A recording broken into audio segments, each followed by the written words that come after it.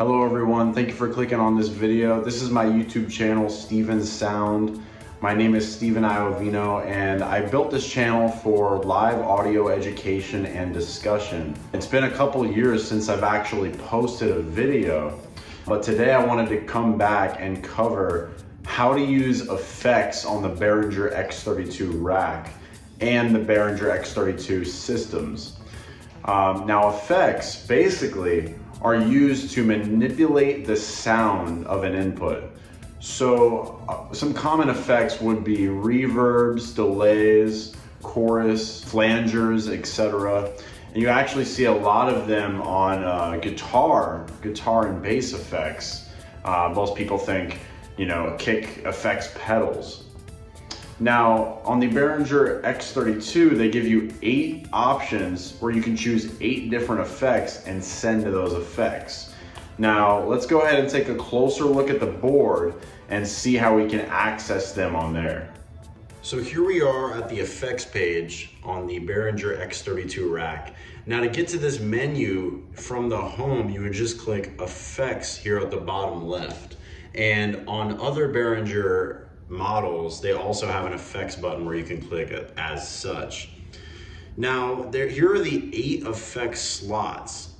And what you can do on here is essentially pick the effect you want through here. So you would cycle through with this knob right here to each of the options. So vintage room reverb, gated reverb, reverse reverb, stereo delay, 3-tap delay, and etc. So lots of options to choose from over here. Now on the first 4 are buses 13 through 16 automatically. And essentially how you get access to these effects are by running your audio through the bus to where the audio comes out of bus 13, 14, 15, or 16 and gets sent to the main mix. So these are basically acting as almost a monitor kind of, but they're on the last 4 buses, and those are dedicated automatically to your effects.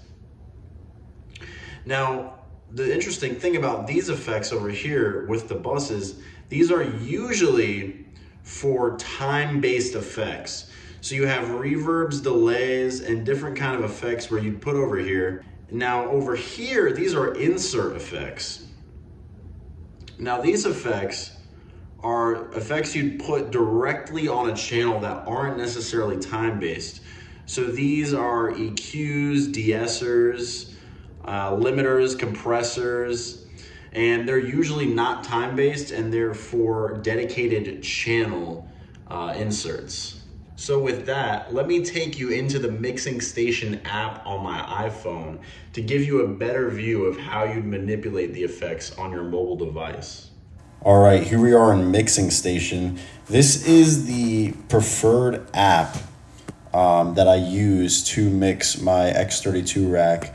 I know they have the dedicated Behringer app on iPads. I also have an iPad as well, but I like to use this for convenience. If you're having issues connecting your mobile device to your mixer, by the way, I've made a separate video on it. It has been a while since I posted that, but please go ahead and check that out if you're having issues connecting your mixer. So here we are in the Mixing Station app. This is my scene I have loaded up. Here's channel 1, here's my mic channel. Now, if we wanted an effect on this mic, essentially we would click effects here on the top, as you can see, the FX button, and we would check out one of these 4 time-based effects up here. We can check out these insert effects on the bottom later. So on effect 1, I have vintage room, and that's routed to FX1 left and right. Now, something else I like to check before I go ahead is this page right here, the FX returns. I would make sure all these are at unity. They should already be at unity to start. Now, it's very easy from here. All we have to do is click on our channel we want, go to your sends like you'd send to a bus normally, and go ahead and raise the bus 13. Now I have my amps on using a mic, so you'll start to hear some reverb as I kick this in. And there you go, there's some reverb. All right, let's try another time-based effect here on the top 4. I'm gonna go and try the stereo flanger on effects 4. So if we go back to our mic, that should be on send 16. And as I bring up the fader, check 1, 2, check, check, check, check, you're gonna hear it flange a little bit. Now a flanger is a interesting effect from the early days of recording, where they would warp the tape and it would create a flanging sound.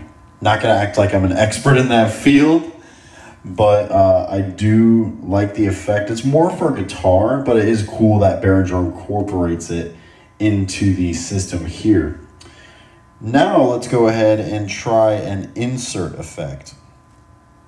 So if I go to the bottom 4 here, you can see there's 4 effects and they all say insert left, right, insert left, right. Now there's 2 types of insert effects. There's dual insert effects and there's stereo insert effects. Dual insert effects, you can put the effect on 2 separate channels. A stereo effect, you're also putting it on 2 separate channels, but now you're doing it on a left and on a right channel. Now for today's example, we're gonna use a dual de-esser because the mic channel I'm using right now is just mono. So on effects 5 here, I'm gonna go ahead and as you can see, it's on dual de-esser. So on insert left, I'm gonna go and click the mic channel. Now it doesn't matter that it says left on here. It just matters that you're picking a singular channel as I'm using a dual de-esser. Now, if we go in here, click the effect to manipulate, you can see that I've already got some change here. Now, what the de-esser is good for is it eliminates the S sounds in a mic. So if someone has a lot of S sounds, you can manipulate that down. There also is a male and a female control here. As if I click it in, that's male. Unclick it, that's female. As I go in, you can start to see the S's are getting reduced. To activate this effect, you have to go down and click insert right there.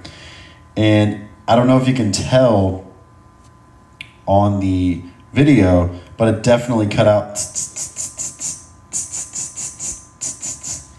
the S sounds. Check 1, 2, check, check, check, check. Check, check, check, check 1, 2, check 1, 2, check 1, 2. It's subtle, but it definitely works. And a good thing about this is that you can do 2 different channels. So I could go in and click channel 2 or click channel 3 and manipulate it on 2 separate paths. So I could just go here. Let's say I have another mic and eliminate the S sounds through there.